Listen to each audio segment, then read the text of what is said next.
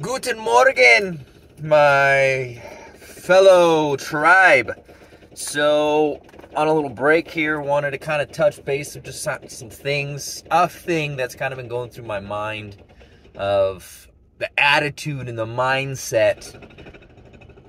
I don't care whether it is in commercial or whether it is in service. It's the stick-to-it-ivness.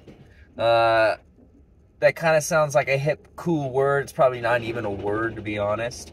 But stick-to-itiveness not only encompasses you being able to get through a 5-year apprenticeship, not only is it showing up to a commercial job site, freezing your nuts off, working, not knowing anything, keeping your opinions to yourself, showing up, learning, and also problem solving. I've noticed that in those kind of 3 different categories, service is new for me, for one. So the diagnosing, the trying to figure out in this large, because I work in the commercial service, what could possibly be affecting and or going wrong. And that's something I'm looking forward to gaining knowledge and skills in, and I think that just comes with time and exposure. So I think that giving yourself the ability to learn, to think about the system, to think about what it is that's going on, you have to have that stick-to-itiveness, because there is an underlying issue and there is probably multiple solutions. So me just thinking about that, thinking about what it looks like, I also think it's detrimental. This is my personal opinion, yet I would say again, of being a 1st or 2nd year apprentice. I'm just going to speak in my commercial world service, and you were to join the union and be put into a service role. I'm sure every company does it different. I'm sure that there's different protocols and procedures, but I feel like it was a disservice. It would be a disservice to my knowledge, to my trade, to my career, if I did not go through 4.5 years of grinding, of really the day in, day out, every day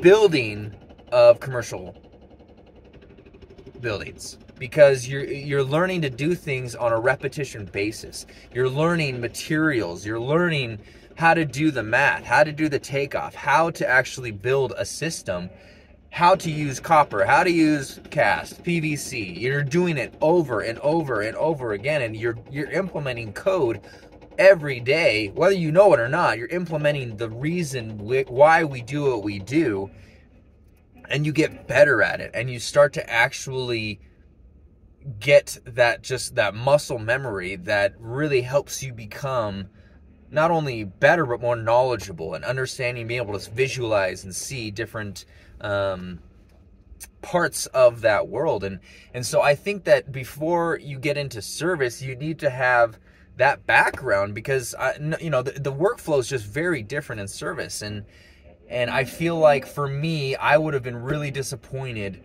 not being able to get that exposure. Because if you were to take me from my 1st year to my 4th year and then put me in a commercial world, I'd probably quit. Let's be honest. I would probably quit. You got to earn those stripes. You got to earn that kind of name for yourself before you get to drive a company truck, or before you get to have a bathroom to use that's not a porta potty, where you're outside.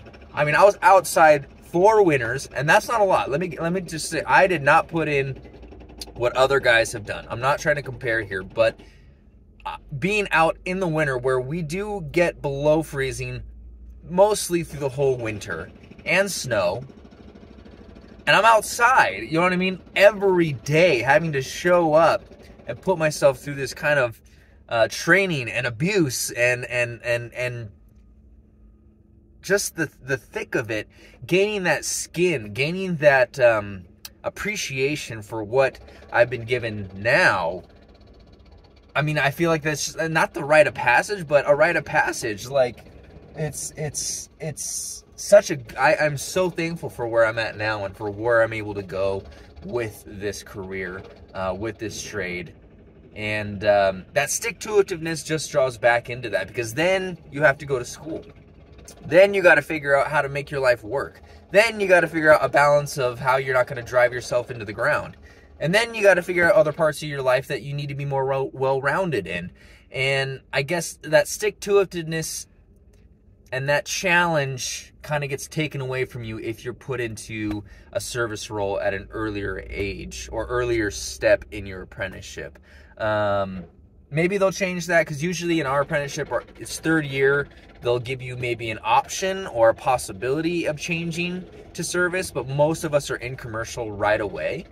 Kind of depends on the need of your area and the need of, you know, what our state's growing like ridiculously, so commercial's a big deal at the moment. But that stick-to-itiveness of gaining your knowledge, like, try to just make it as difficult as possible, meaning what's going to expand you and push you the most, take that route, and then, you know, build on that that foundation. So stick-to-itiveness, man. Yeah, that's what you got to do, and you got to show up. And even for me, you know, going to classes, it's not the easiest thing, but a 5-year apprenticeship through your local union is a huge credential on your resume, and it's a huge respected and honorable